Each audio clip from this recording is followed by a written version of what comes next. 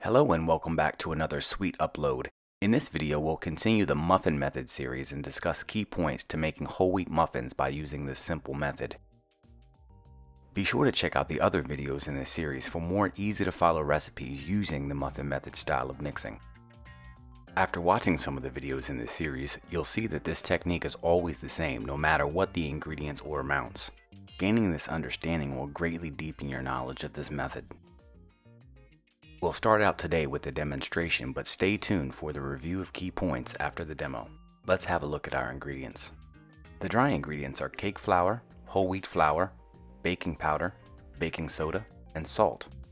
For the wet ingredients we have vanilla extract, molasses, eggs, milk, sugar, and butter that will be melted and cooled. We'll start today by lining our muffin tray with paper cups. This will allow for easier release and much easier cleaning of the pan.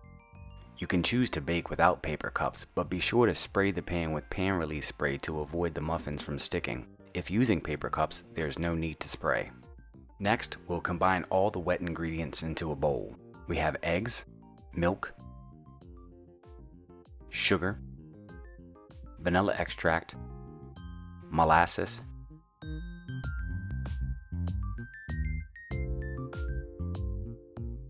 and lastly, melted butter.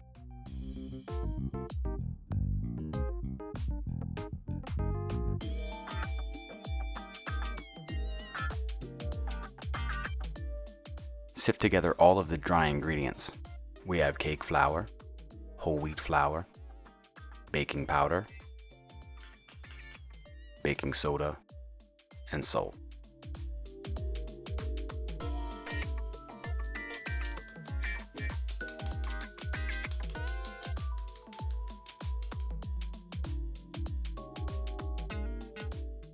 Add the sifted dry ingredients all at once to the liquid mixture.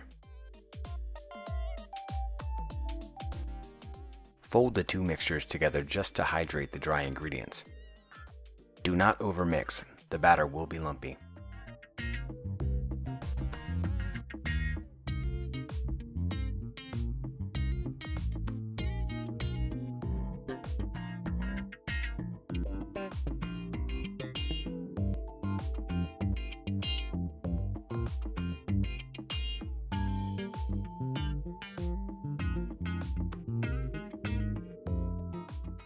Portion the batter into the prepared pans, filling each cavity about 2/3 high.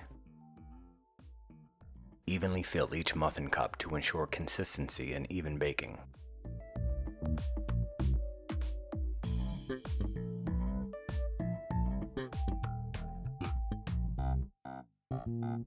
These are now ready for the oven. Bake at 350 degrees Fahrenheit for approximately 15 to 17 minutes.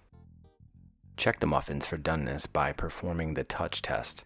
Gently press the muffin, and if it springs back to the touch, this is a good indicator that they are fully baked. Allow to cool slightly before removing them from the pan.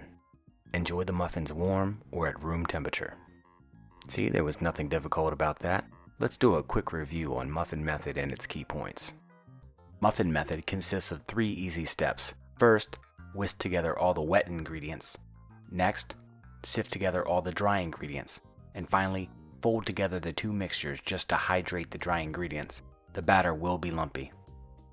Taking these 3 steps to memory and having a good understanding of the key points in the following slide, you will immediately be able to identify any recipe describing this method and be able to execute it quite efficiently. Remember these key points to ensure the success of your product. Sugar can be added with the wet ingredients in Muffin Method. When mixed with wet ingredients, the sugar will partially dissolve and become liquid. Use a rubber spatula to combine wet and dry ingredients together. Using a whisk will incorporate unwanted air and cause tunneling in your final product. Finally, do not overmix. The batter should remain lumpy. Overmixing develops more gluten, causing a tougher product, and it also incorporates air, encouraging tunneling. And there you have it, whole wheat muffins using the Muffin Method style of mixing.